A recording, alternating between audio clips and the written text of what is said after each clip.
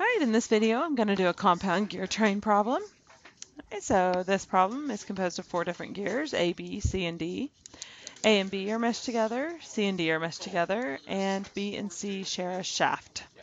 So let's draw this out. A has 10, right?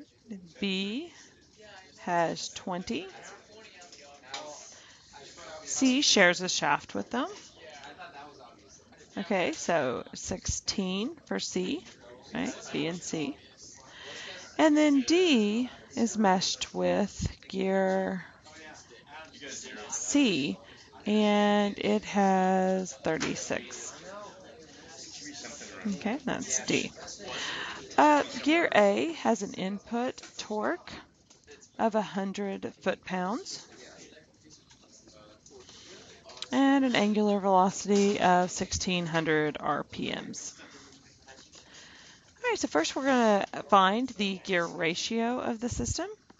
Okay, so we have to find the gear ratio of A to B and then C to D, and then we multiply those two together, and that's how you find these compound gear trains. So the gear ratio for A to B is in out over in,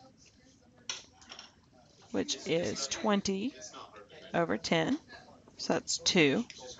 For C to D, that gear ratio, again, in out over in equals 36 over 16. All right, so 36 divided by 16 is 2.25. So I have the gear ratio of A to B and C to D. So now I just multiply those together. So 2 times 2.25 equals 4.5. So my gear ratio for this whole compound gear system, that gear ratio is equal to 4.5. Okay. So now we're going to use that gear ratio to find the torque. I have the torque input, I don't have the torque output, and that's what it's asking for in number 3. So I can say that torque out over torque in equals the gear ratio. All right, well, my gear ratio is 4.5. My torque out is what I'm trying to find, and my torque in is 100 foot-pounds. I multiply those together, okay, 4.5 times 100, and it means that my torque out equals 450 foot-pounds.